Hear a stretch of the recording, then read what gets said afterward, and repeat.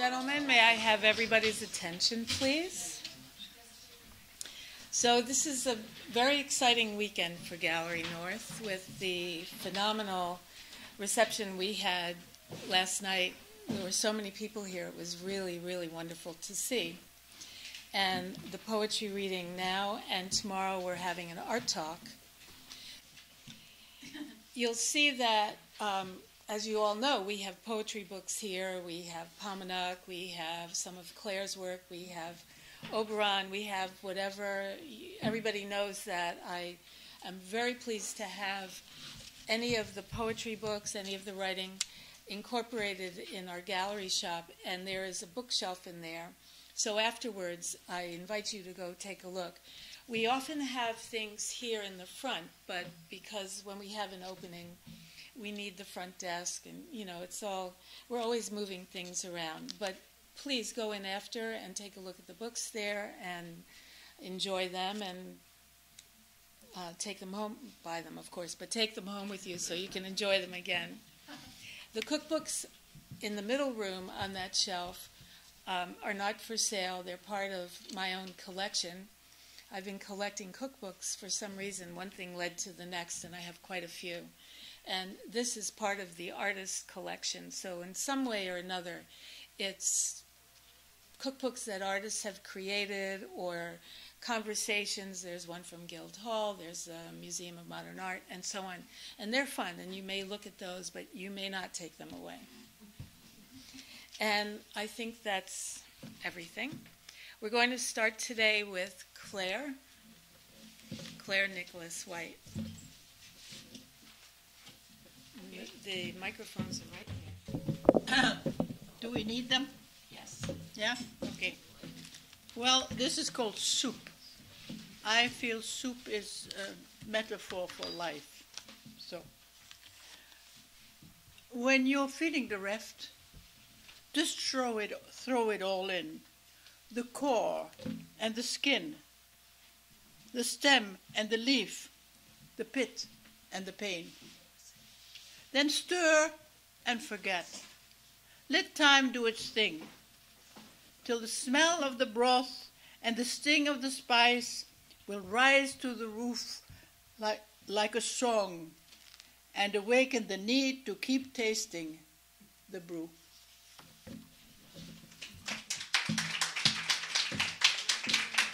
I'm not going to be doing a reading. Instead, I'm doing a poetry project. And I'd like to ask the audience, what would you like to throw in to the soup? And so I've got pads, and I've got pencils, and I've got a box. Whatever you want to throw in, it's up to you guys. I'll leave it up to your creativity. I'm going to pass the box, and I'm going to pass the pencils around.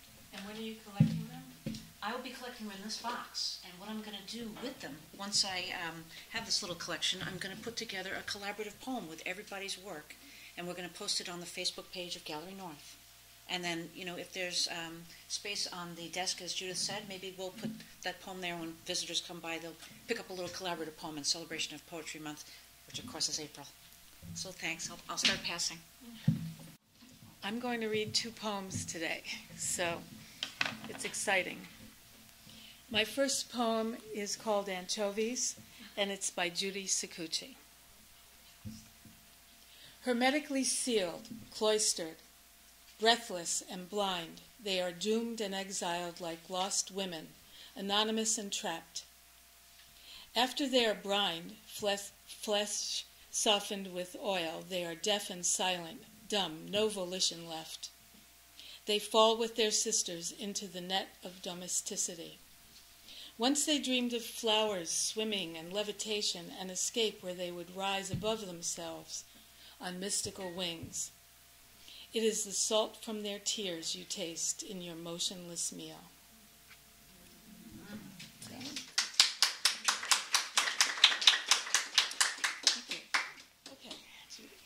The next one is by Aurel Protopopescu, and it's called The Ballad of Tartan. Anointed with flour with sugary butter, with firm red apples baked golden brown, you were our queen of Tartan, wearing your hair like a golden crown. You flip the tin, set the tart on a plate, the apple side up and the crest side down. We ate it with cream as pale as your skin, and you smiled. I'm having trouble with this, excuse me. You smiled, where are we? Like a dream in your velvet gown. Once, only once, did you burn a crust. How you cried, how we tried to calm you down, stroking your hair, your bright, wavy hair, coiled on your head in a braided crown. You hated the taste of your own despair, yet you drank and you drank from that bitter cup. Then you flipped yourself over, lively as light, brushed off the ash, and turned good side up. But what could we do with the poisoned cup that, burning your lips, turned us upside down? Now we'll never again taste your tart tan, never dance in the glow of your lovely crown. We eat frozen soup in this wintry time, and it tastes dry as death, that bitter lime. I apologize for the emotion.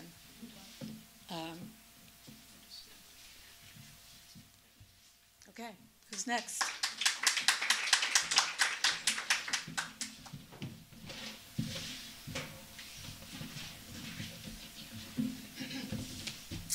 Thank you. I'm new to Long Island. I've only been here a couple of months, so it's a real pleasure to be a part of a writing group and an event like this. So thank you. I'm delighted. So the title of my poem is called Wine. Last year, where I used to live in Virginia, I worked in a winery. So it was provided a lot of inspiration for various reasons. Anyway, wine. Red wine spills to the floor, fills a puddle of tears with burgundy. He's not coming back. So the poem that I have is My Family Tree. My family tree. Grandmom, 2 lumps sweetened French tea.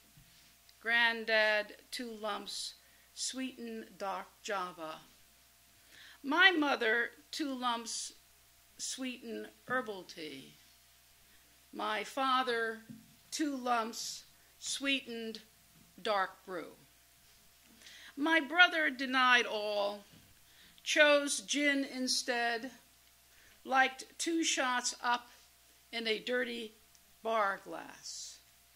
I like both. I'm not choosy. 2 sugars, 2 jiggers, brew, tea, in a flirty glass, perhaps a dark Italian wine. That's it. And my poem is called Homegrown, Ode to Spring. There in the produce section, a sudden hug all round me. I was lost in her jacket, perfume, love. Did I care a fig what the onions thought about my tears? Let us not go there. She is the apple of my eye, the product of my love. Come home at last. So this is about the helicopter sound, and it's called Planting the Seeds. The storm moves on, lightning fades. The pair of swans returns to ripple, then smooth the air and water's surface. A man, a woman, near the harbor, many of them, perhaps, back from Afghanistan or Iraq, or wherever war blooms. They kneel in dirt as if praying with heartfuls of seeds, and they feel, rather than see, a helicopter pulse overhead. Blades chopping the afternoon, thundering into them. Now, suddenly, camouflage combat anyone's, morphing into flame, into dust, into open, running mouths. Then they are breath, pulled through yesterday's door, back to this reinvented day, bequeathed to hands, planting in Forsythia Aprils what's already taking root at the sill of their memory. Thank you. It's a poem that's one of my beloved ones. I've I've treasured this one, and it's based on a true story. It's called Salt and Sugar. 16 candles melted wax onto the iced landscape of a cake my mother made, covered in white, hard icing over a chocolate interior. It sat on a card table, glowing. I singed some of my hair when I wished for a car. On the second bite, I knew Mom used salt instead of sugar for the frosting. The cake was dark, but not as moist as my eyes. I shoveled with a fork, pushing salt crusts away from that sweet brown earth. There it was, my mother's love. Sugared hopes getting mixed up with honest salt, like on that hot August day I was born.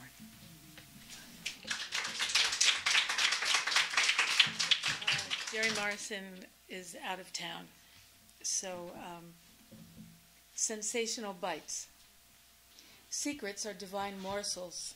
I never hide my hunger for them, accused of a gluttonous appetite.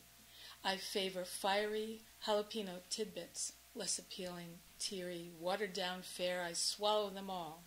Bitter to sweet. Keep the courses coming, cautious about abstinent diets. I concoct trendy repasts in return. 5-star gossipers always find a place for me at their tables. The tips I leave are more than generous.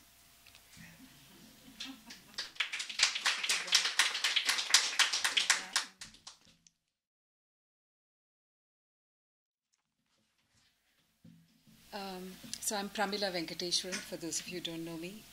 And I'm the current Poet Laureate of Suffolk County, Long Island. I teach at Nassau Community College. Blessings. Bless the hands that have plucked grapes to make wine, hundreds of bent backs pruning miles of vineyard in winter. Bless migrant farmers, their hands riddled with calluses, stacking corn cobs chest high in supermarkets, young girls and boys filling baskets with oranges under a hot Florida sun. Tired Mexicans at assembly lines and plants lining the prairie, processing meat, their fingers smelling faintly of flesh even after many a wash. Bless them. This steaming mound of rice on my plate is the offering of those steering the plow through paddy fields, their fabric clinging to their flesh, moving from harvest to harvest. Oh, bless them. Bless the fingers that have plucked tea leaves in a plantation in Assam or Darjeeling, either at dawn or in the gathering dusk. Bless us with sight when we are blind, to sinews and sweat of labor lacing our baskets of food. Thank you. The poem I'm reading, If You Want Dinner, is at the tail of an actual event. I lived in Vermont, and my brother was visiting a farm in upstate New York, just across the border, and he invited me to come and meet the friends at the farm that he was visiting and have dinner. So I went, and I was told, after getting to know everybody and hanging around and looking at the farm, that if I wanted to eat dinner, I had to do a chicken. And I didn't know what I had to do a chicken. And I said, yeah, you need to know where your food comes from. And that's where this poem came from. If you want dinner, you have to do the chicken. You need to know where your food comes from. I'm escorted out back where the chickens peck and scratch. First task, catch one. I run around like, hate to say it, a chicken with its head cut off. A Keystone comedy if you don't think about the final scene. Finally, I sprawl on the ground, clutching the legs of my frantically squawking Mark.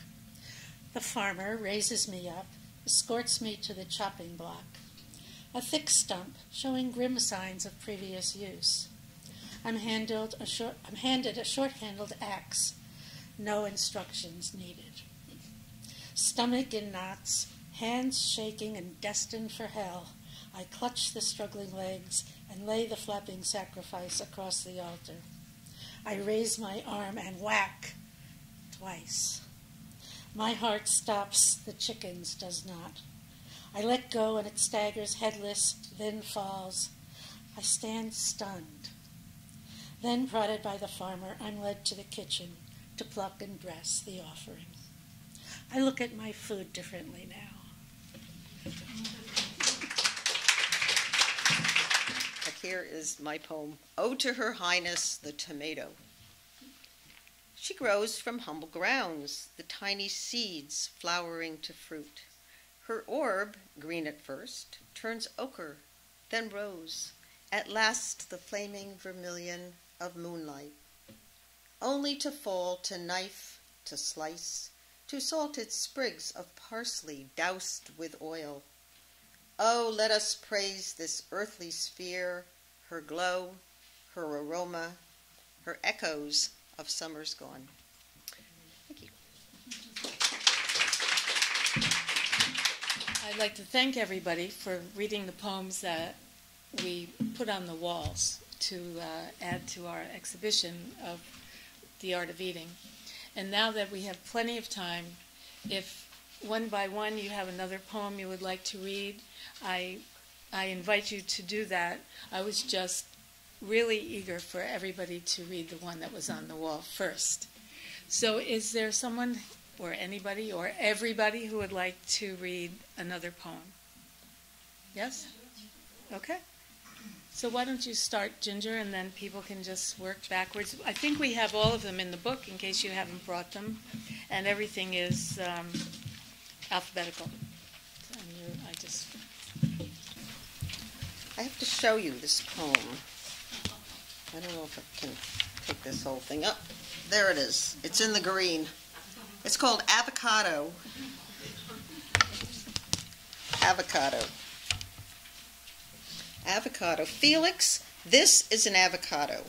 It comes to you on a spoon. You may not like it at first. You'll get used to it soon. Oh no, you're making that yucky face.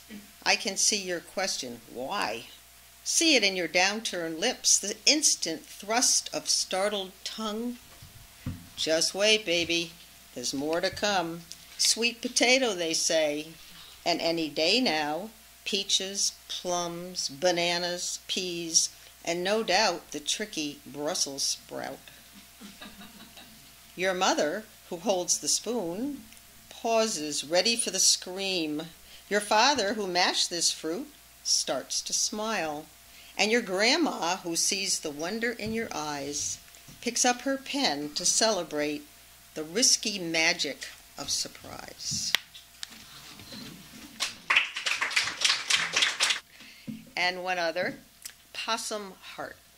This is actually a poem that's so dear to the heart of Felix that he has to tell this story over and over and over, so I wrote a little poem about it. It's called Possum Heart. On this day, when all have disappointed, look out your bedroom window. There in your flashlight shine, do you see his naked tail, white mask, and opposable thumbs? Do you hear those low hissing sounds?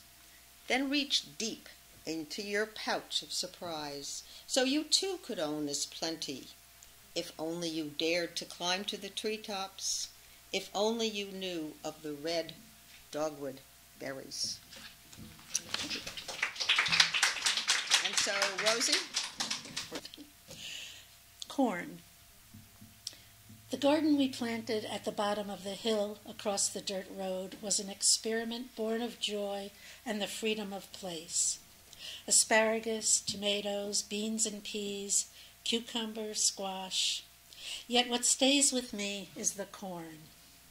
We were new to country life. The fact that corn grew at all stupefied us.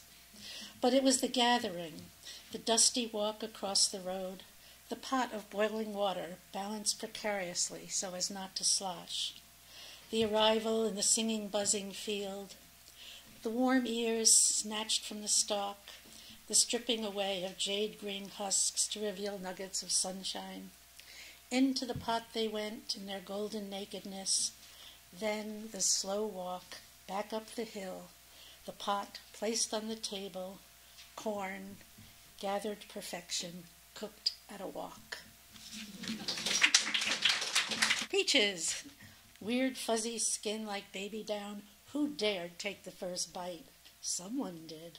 Juice running down their chin, succulent taste of sunshine, thick like sex.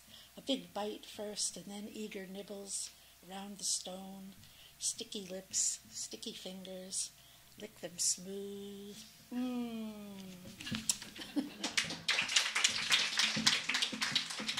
At the Hotel de Bourgogne. The romantic poet Lamartine stayed here, boasted the hotel in Cluny. Encouraged, we went to check in. The man was properly dressed for the last century. If you want a room, you must have the meal. We agreed. The price was right. We had seen stables where horses were trained and the ruins of the abbey. Our rooms were shabby, but the meal was a ceremony. A procession of ladies in black brought us tiny dishes of this and that called pré-hors d'oeuvre, then a potent consommé, a dainty fish, a tiny bird, spinach soufflé and a croquette, venison with plum compote, a leaf or two of fragrant greens, a vast array of cheese, then the desserts, carts laden with custards, tarts, chocolate mousse. A meal like that, I thought, is all one needs to know of poetry. I have a poem in the shape of a tomato. Okay. Looks like this. I even have a stalk. I was very proud when I made the stalk. So I decided to write on genetic modification. Like, what do you feel when you're eating food that is genetically modified? Have you ever thought about that? Okay. Is there a fish in your tomato? Each round tomato fills my hand. No wrinkle, smudge, scab, or hole pierced by worm. A work of art, I marvel. Every tomato perfectly cloned, minus rot or cleavage. But how can the shiny wonder taste so bland? Do these perfect vermilion globes, crossbred from fish, aim to taste more like their aquatic parent? Will cooks turn devious when they run short of seafood? What do I know, a vegetarian who only imagines a mean, glassy eye challenging me as I munch on tomato salad? Gills, fins, smooth pink entrails, the delicate eggs in their ovarian sac, and the stink of fishing villages assault me, breaking my tongue, teaching it the sense of genetic modification so I can cultivate this new illusion. Thanks. Please keep mouth closed while chewing. I'm reading your selected poems while eating a toasted pumpernickel bagel smothered in a non-fat spread, not unlike butter, yet not actually near butter either, except if butter existed on another planet and in an entirely different dimension. I have just finished your poem without explanation, when several soggy crumbs plummet to the page, blotting it with its, I can't believe they market this crap as butter goodness. Several dark particles have slipped into the black hole of the binding, and I can't get them out, try as I might, upending the book, attempting to scrape them out with a knife, wiped clean of anything remotely like butter, of course. But they have already transcended the event horizon and are lost. I surrender too and proceed to your next poem, page right, the one entitled marking my place. Requiem for Sardines. The sky is blue. I wear my yellow dress as I open a can of sardines. Release them from the airless tomb of Tim, where they lie helpless, head to toe binding me with their silver glimmer. Sunlight shines from their skin in passive grief. Mute and silent, they are melancholy incarnate, acquiescent as abandoned wives.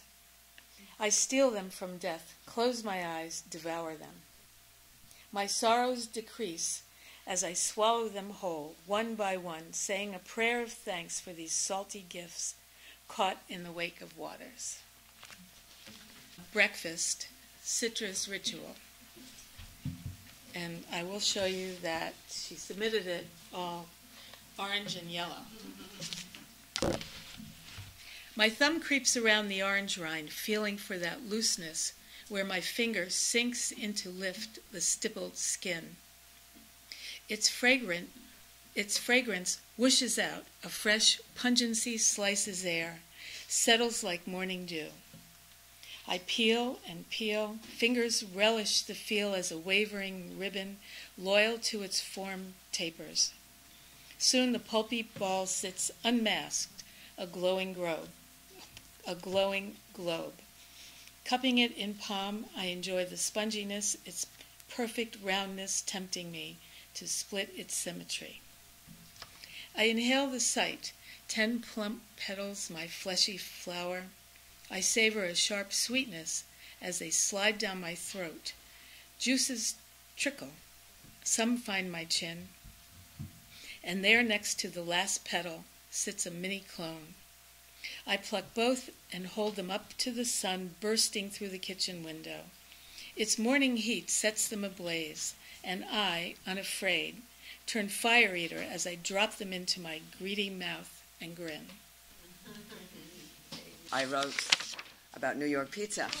It took so long to get that in that shape. And also, when I grew up in South Carolina, so to us, a good pizza was Chef Boyardee pizza mix, and you made it.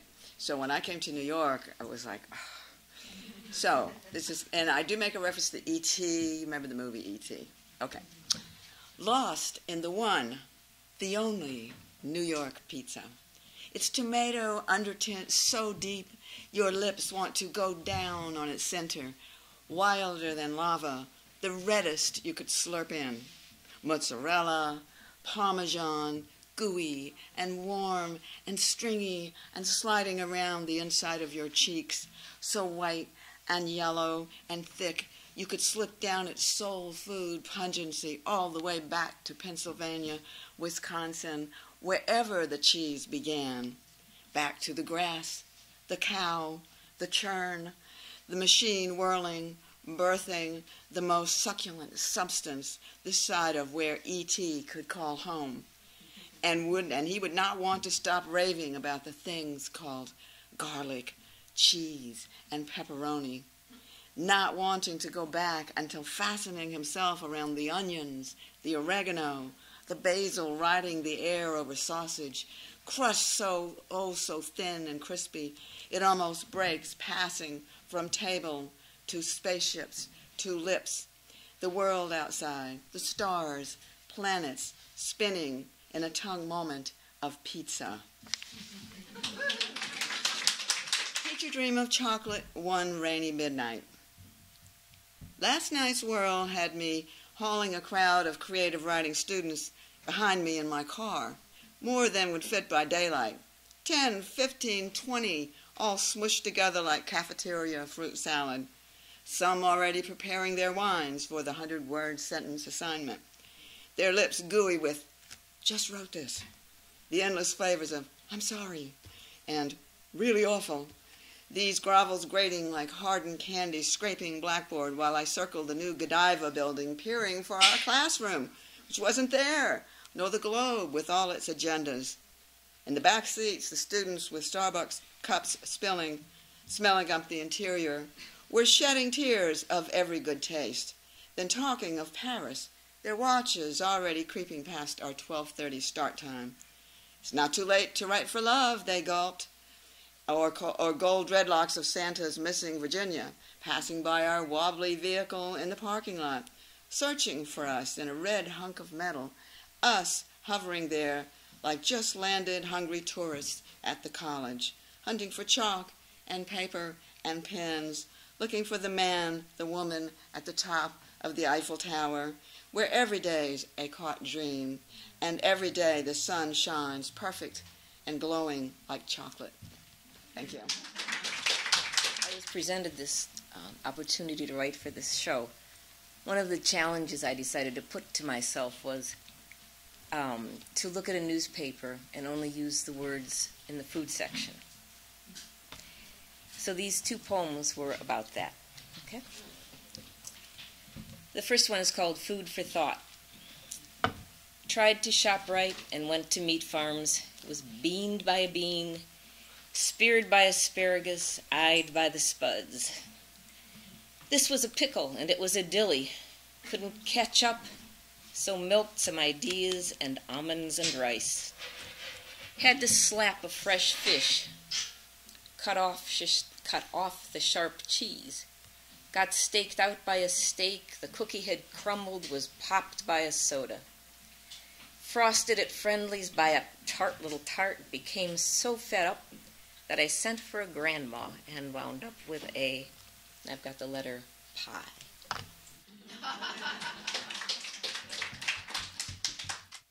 And the other one is Should Have Bagged It.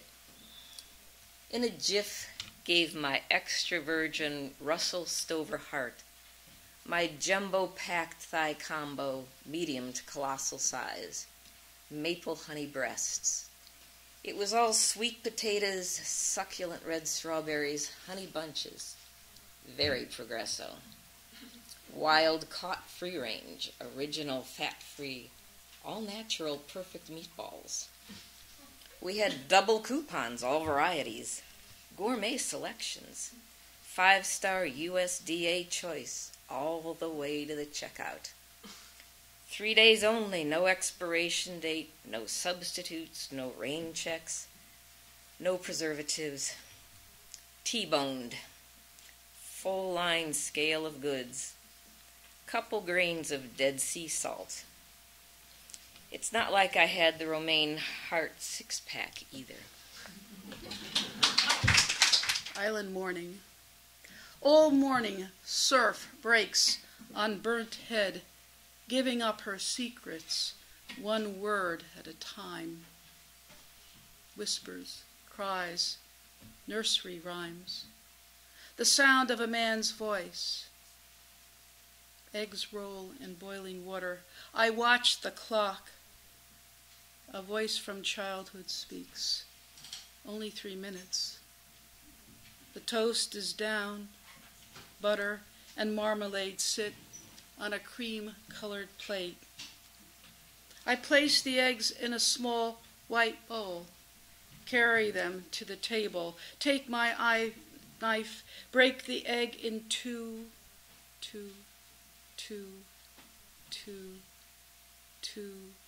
turn it yolk side up, pinch on grains of salt and pepper, swallow the history of my mornings. The cries of an animal rise from the beach. Someone must love it enough to search for it.